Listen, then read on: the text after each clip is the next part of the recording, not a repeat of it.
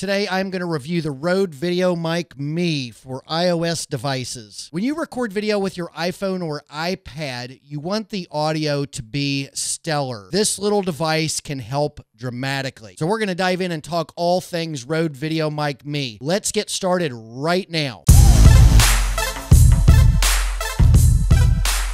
Hey folks, good to have you with me. I'm Todd.LIVE and I teach a lot about podcasting, live video, social media video, tech and gear type stuff, and even Instagram. I've got 2 daily podcasts, Entrepreneur Live Video and Grammar School. One focuses on live video, one focuses on Instagram marketing. In the last 2 years, I've recorded about 1,000 podcasts between my 2 daily shows, and I've gone live or recorded at least 1,000 videos over the last couple years between YouTube, Snapchat, Instagram, Facebook, everywhere that I do go live or send recorded video, and I'm here to teach you everything I know. As I make YouTube part of my big game plan in 2019, you're going to see a lot of content come out.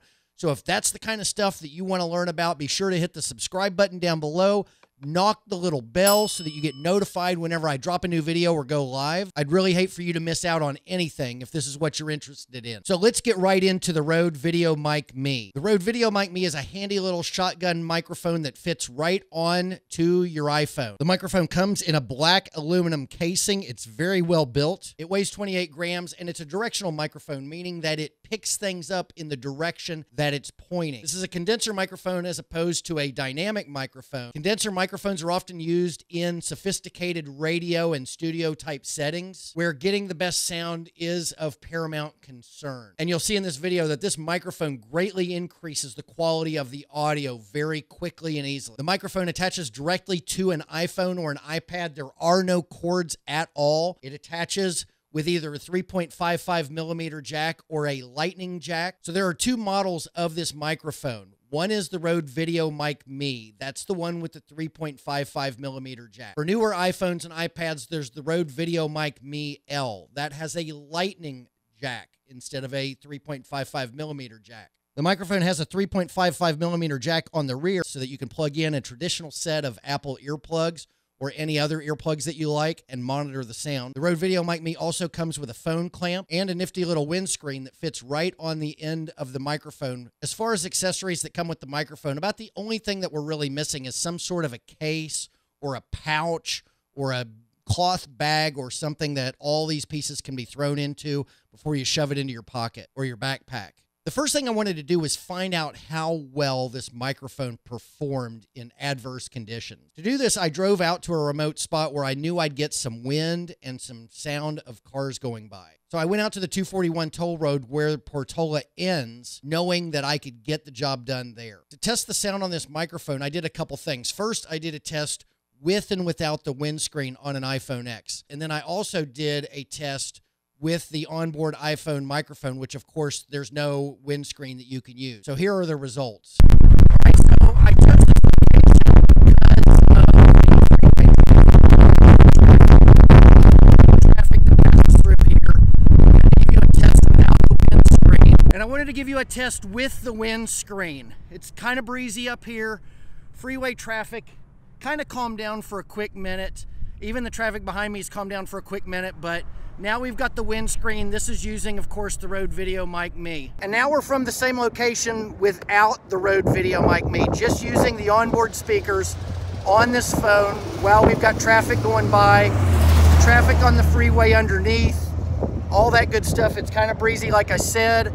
So that's the difference right there, folks. Without the windscreen, this microphone gets a lot of popping. It's not good sound. However, when you put the windscreen on it, all that popping and noise goes entirely away, and it sounds really close to studio quality sound, even though I'm standing on the side of a freeway in a windy environment. When you listen to the iPhone with just the onboard microphone and no windscreen, the sound is subpar. It could stand to be a lot better. The picture quality from the iPhone is phenomenal. Why not have audio quality to match? So now that we know that the sound quality is really good coming from this microphone, let's talk about some of the features that I really like about this microphone. I like that this microphone is affordable. It's going to run you between $60 and $80 depending on the connection that you buy.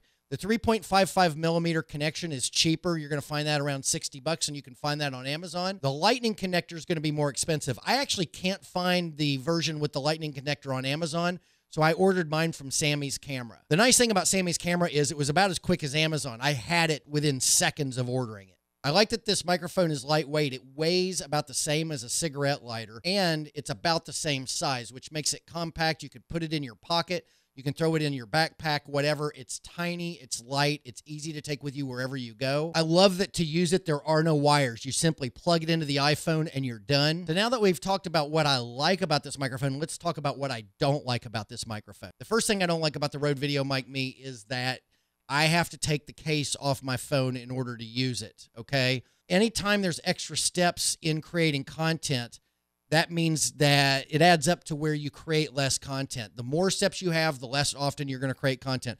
If creating content is super easy, you'll create content more often. If you have to jump through certain hoops in order to get started, you find reasons to not do it.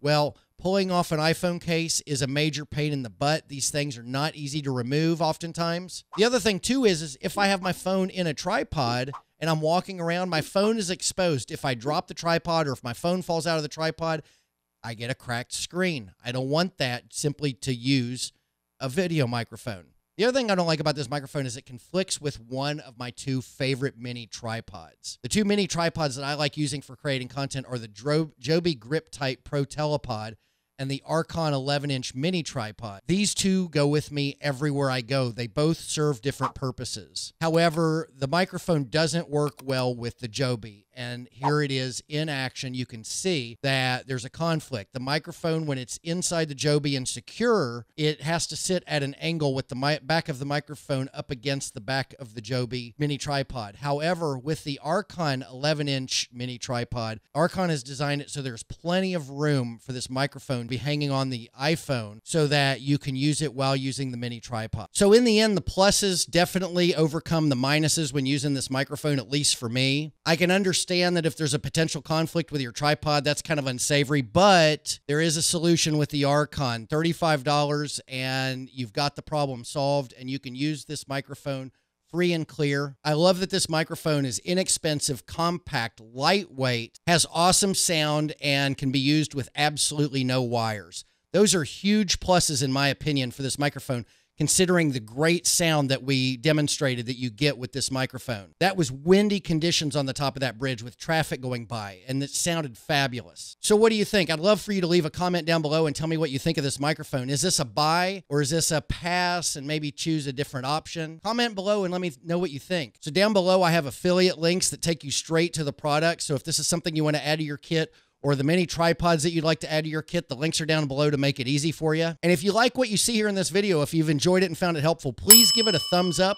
That tells YouTube that this is a positive video and they make sure other people see it. Be sure to subscribe and hit the bell if this kind of content is something that you're looking for in the future. I've made it easy for you to watch another video and to subscribe with the buttons on the side. And I've got a little surprise. I've got an ending here that has to do with my day out at the freeway recording with this microphone for your enjoyment. If not, I'll see you in the next video. Take care, folks. Have a great evening. All right, when I chose this location to film today, I didn't realize that I would luck out in a couple different ways.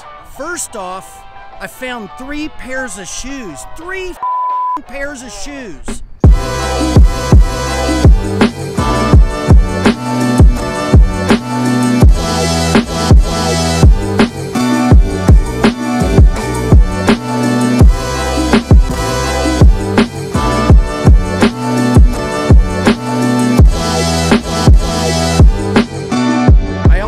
Visited by a CHP, stopped by to make sure that I wasn't broke down, which was really cool. Stopped by he just kind of wanted to see what I was doing, and he warned me that they might be back because as long as I'm hanging around the bridge, people might call in and report that I might jump from the bridge. So even though this is a city street, it's like 2-story bridge, somebody might call in because I'm standing near it because I might jump. That's real fun. And finally, the third thing that happened today was the volume of looky-loos. Everybody wants to slow down and see what I'm doing. Check it out.